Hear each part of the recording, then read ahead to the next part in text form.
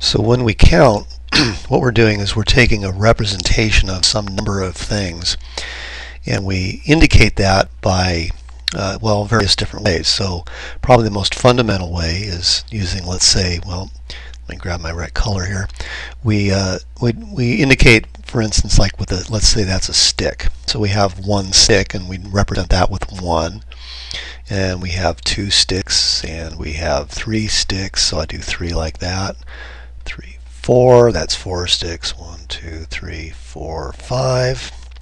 1, 2, 3, 4, 5, 6, 7, 8, 9, 10. So what I'm doing here is I'm just counting, and obviously I skipped a few here, but you can tell that after a while this really gets kind of tedious.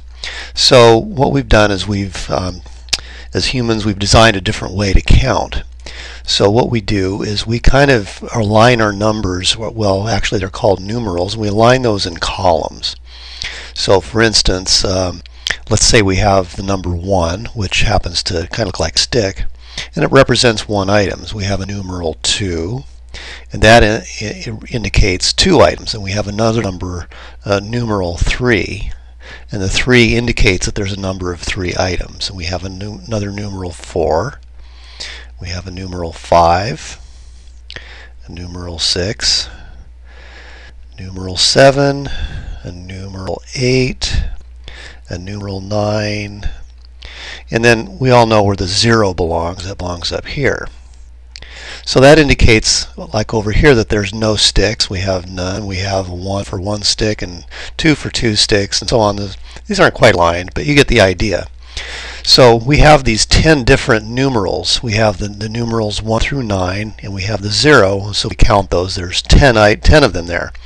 Well, obviously, after we've done that, we run out. Kind of like we've done over here, we never run out. We just keep adding these things up.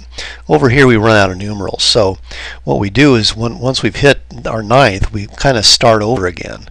And we use a numeral 1 and a numeral 0. And that's 10. That's 10 items that we're counting. And we use 2 numerals for that.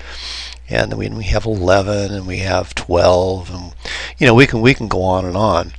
And then when we get to 99, we've kind of run out of numerals again, so we go to 100. Okay, well, once we've gotten there, I mean, you get the idea. We're counting, and we have these columns, and each of these columns has a unique number associated with it. For instance, we have a 10 to the 0 power, and then we have a 10 to the 1 power. And then here we have a 10 to the 2 power, and so on. So for the number 100, we have a 1 and a 0 and a 0. Well, 10 to the 0 is 1.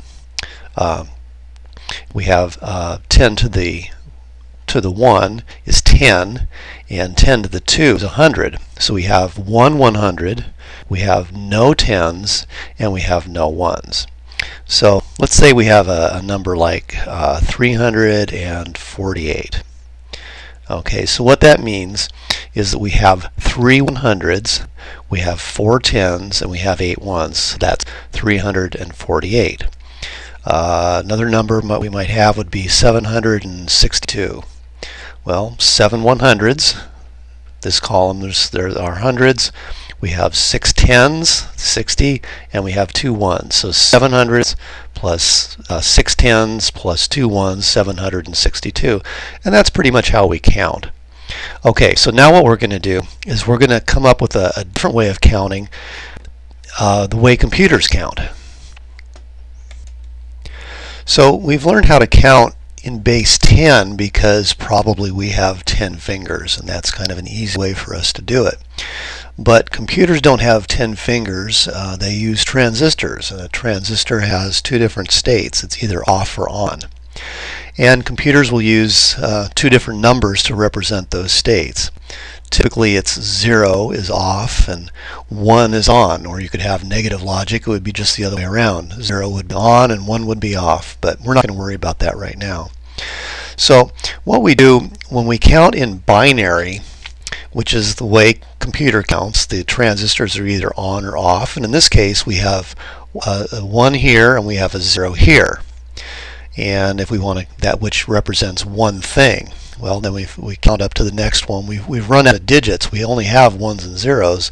So just like we count in decimal, we start over here and we have a 1 and a 0, which represents 2, and then we have a 1, 1, which represents 3, and then we have a 1 and a 0 and a 0, and that represents 4.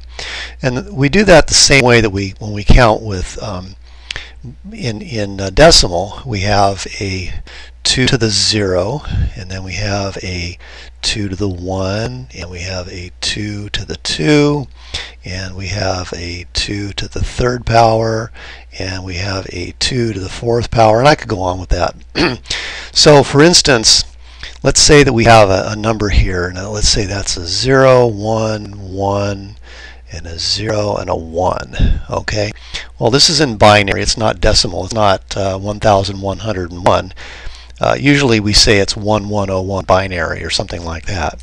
So 2 to the 0 is 1, 2 to the 1 is 2, 2 to the 2 is 4, 2 to the 3 is 8, and 2 to the 4 is 16. Just the same way when we're counting in decimal, we had 10 to the 0 was 1, 10 to the 1 was 10, 10 to the 2 was 100, 10 to the 3 was 1,000, so on. So we're just doing this in base 2. So let's say we have another number. We have, let's call it a 110. Okay, so we have a 2 to the 4, and we have a 2 to the 3, and we have a 2 to the 2, and we have a 2 to the 1, and we have no 2 to the zeros. So that's a 16 plus an 8 is 24, plus 4 is 28, plus 2 is 30. So that would be 30 decimal, or 11110 in binary. So basically this is the way that computers count, and it gets kind of tedious after a while, and we're going to take a look at that in the next video of different ways of organizing these bits and counting in a little bit different ways.